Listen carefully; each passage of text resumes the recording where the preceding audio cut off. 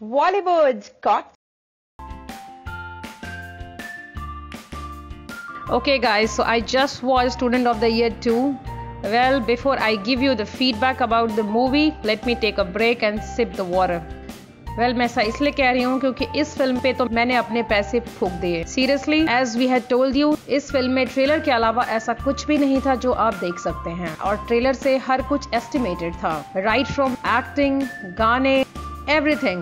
It was all about rich kids story. College में जहाँ पढ़ाई को छोड़कर हर कुछ हो रहा है, बिना टाइम के, बिना बातों के गाने डाले जा रहे हैं और बेमतलब के लिए एक कहानी क्रिएट की जा रही है. अगर मैं सीरियसली बोलूँ तो स्टूडेंट ऑफ द ईयर 1 देखने के बाद I had high hopes, but इस फिल्म में सबने डिसअपॉइंट किया है. ऑल्दो करण जौहर ने उनके लुक्स पे बहुत ही ज्यादा काम किया है और शायद यही रीजन रहा कि शो मेकर स्टोरी पे काम करना भूल गए. हालांकि टाइगर श्रॉफ ने अपने गिवन स्कोप में बहुत ही अच्छी परफॉर्मेंस की है और कहीं ना कहीं एक फिल्म की एक्टिंग की इज्जत रखी है.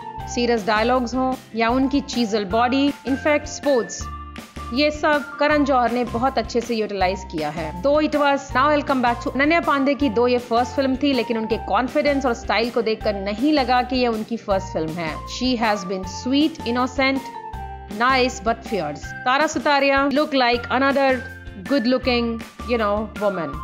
एक्टिंग के लिए शायद तारा को थोड़ी और मेहनत करनी पड़ेगी.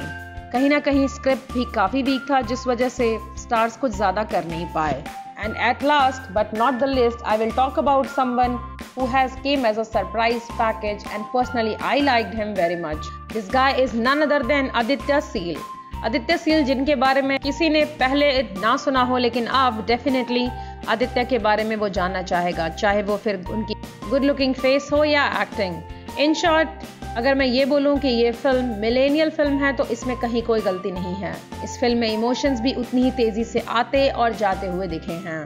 कुल मिलाकर करण जौहर ने रिच टीनेज को उनकी ही लाइफस्टाइल दिखाई है और मिडिल क्लास और लोअर क्लास मिड एज को एस्पायर किया है कि वो कैसी फैंसी लाइफ जी सकते हैं. That's all I have to talk about this movie. I give this movie 2 out of 5. This is all from Miss Cocktail for now. Do not forget to like this video and subscribe our channel to have every sip of Bollywood cocktail.